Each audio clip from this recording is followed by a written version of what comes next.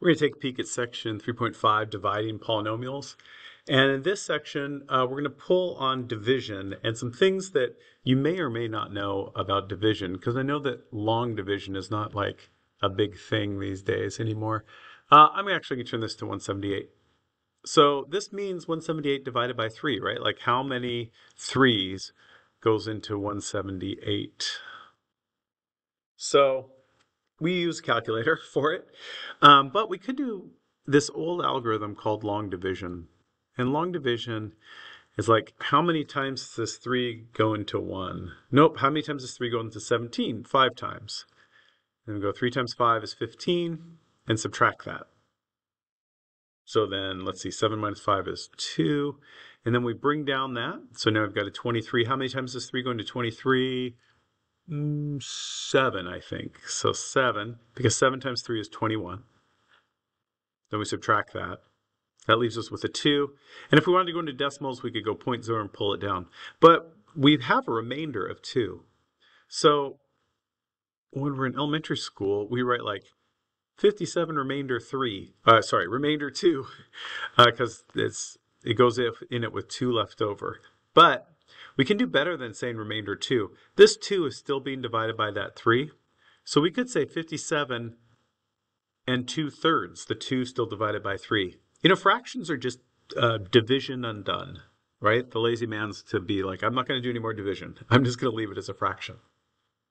So we can use this method, which may or may not be familiar to you, to do what's called long division for our dividing a polynomial. So for example, if I had this polynomial, 2x cubed minus 3x squared, and I'm going to divide that by x plus 2. So what we're saying is, how many times does x plus 2 go into this? Like, what would it be? In other words, if I had an x plus 2, and I wanted to multiply it by something and get that 2x to the third minus 3x squared plus 4x plus 5 as my answer, what would this have to be? All right, so I'm going to set this division up the same way I set that division up. So I'm going to say x plus 2 is going into 2x cubed. Right, and now I'm all set to do this division. And all I'm going to look at is the first term. And I'm going to make it so that this first term will subtract out that first term. In other words, how many times does x go into 2x cubed? Well, it goes into 2x squared times. And so now I'm going to go 2x squared times the whole thing, right? The plus 2 is going along for the right here. So 2x squared times x is 2x cubed. I wanted that to match because when I subtract, I want that to go away. 2x squared times 2 is 4x squared. And now just like over here, I had this 3 times 5 is 15, and I'm subtracting. I'm going to subtract over here. So now I'm going to subtract this whole thing. So that negative gets distributed to both of those pieces, right? Is a negative 7x squared. Okay, bring down the next term. Just like over here, right? We had 2, and then we brought down the 3. Give myself a little space here. And then I just do it again. So I'm just looking at first terms again. X into negative 7x squared. That's a negative 7x. And I'm just doing that because I just want that first term to cancel out. Do it again now. Negative 7x times this. Negative 7x squared. Negative 7x times 2 is negative 14x. And now I'm going to subtract that. And be super careful with this subtracting. The first term is pretty straightforward, right? Like negative 7x squared minus negative 7x squared, 0. But this one, 4x minus negative 14x, that actually gives me negative 10x. No, it doesn't. It's positive 28. Because 4 minus a negative. Oh, brother. It's, positive 18. 4 minus negative 14 is positive 18. See, be super careful with it. Bring down that 5. And then we can look at this next piece, x and 18. So I need to go plus 18. And then 18 times x is 18x. 18 times 2 is what? 30, 46, 36. So again, I've got some subtraction to do. 18x minus 18x is 0. I wanted that to happen. 5 minus 36 is negative 31. Notice that's my remainder.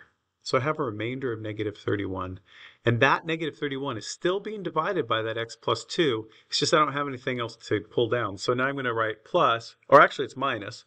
So I could write a plus negative 31 still divided by x plus 2. This could also be written as just minus 31 over x plus 2. Notice this is my answer when I divide that by that. Now that was long division. When this bottom piece down here is just a number, just like a linear factor, we can actually use something that's called synthetic division. And synthetic division is basically this. It's just kind of a streamlined way to do this type of division.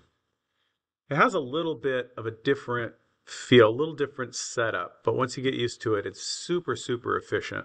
It's very clever, I think. And notice, like, this divided by that, I could write it this way. I would just want to point out that's also equal to this. These are saying the same thing, although that's not a 3, that's a 2. So for synthetic division, the thing I'm dividing by, whichever way it's written, I'm going to make that a 0. What x value makes this a 0? Negative 2, right? So I'm going to use negative 2 instead of positive 2. And then here, if you look back to here, notice like these columns. Here's an x cubed column. Here's an x squared column. Here's an x column. Here's a ones column. They kind of line up. So I don't really need to write x cubed and x squared over and over and over again. There's meaning in the location. So I'm just going to pull the coefficients out of here. So I'm going to pull out the 2, the negative 3, the 4, and the 5. And let me say real quick, the reason why we do this negative 2, make this a 0, because we end up subtracting everything anyways. Everything ends up getting subtracted by a negative anyway. So if we do it up front, it actually saves us a step. All right, here's the steps to synthetic division. First thing, you just bring it down. Bring down the first number, 2. Notice that 2 matches this 2 right here. Then what you do is you take that and you multiply it by this number. So 2 times negative 2 is negative 4. And then from here on out, you just do the same thing over and over again. And you add these together. Negative 3 plus negative 4 is negative 7. See how that happened here? Negative 3 minus 4 gives us that negative 7. Then you do that same thing again. Negative 7 times negative 2 is positive 14. Then you add 4 plus 14 is 28. Notice that ended up being here. Why did I do 28? I did 28 again. 18. That is here again. Then you do it again. This times negative 2 is negative 36. Add negative 31. And notice what you get is you get, this is your remainder, and you get these values. We had x cubed divided by an x. So this first term is an x squared. So I have 2x squared minus, and then it'll just decrease, 7x plus 18 minus, this is my remainder, 31 over x plus 2. Synthetic division is long division really streamlined for when this thing you're dividing by is linear. Let me do another example of synthetic division. All right, so as I set up my synthetic division, what x value makes this a 0 in the denominator? Negative 1. I've got 5x squared, 3 x's, and negative 2 1's. And so synthetic division, bring it down.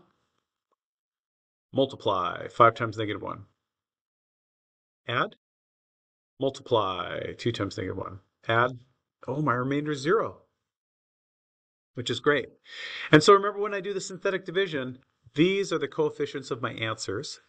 And I have an x squared divided by an x. So the first term is going to be 5x, right? X squared divided by x is 1, minus 2. Since my remainder is 0, I don't have to write plus 0 over blah, blah, blah, because that's just a 0. So that means that this actually goes into that. Like x plus 1 is a factor of that. In other words, this could have been factored to x plus 1 times 5x minus 2. All right, let's do a few more examples here. So I've got this division going on. So x plus 2 is going to go into that. I might even take this, I'm going to see what happens when I get an answer. I might factor this fully. So first off, I'm going to do synthetic division. So what makes this a 0? It's negative 2. Lift out these coefficients. I got 4x squared, 4x cubed, 10x squared, negative 6x's, and negative 20 ones. All right, here we go. Bring it down, first thing.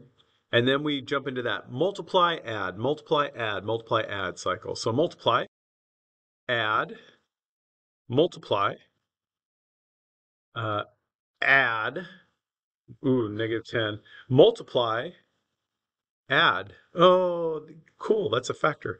So what that means is my answer when I do this division, x cubed divided by x, so my first thing will be x squared, is 4x squared plus 2x minus 10.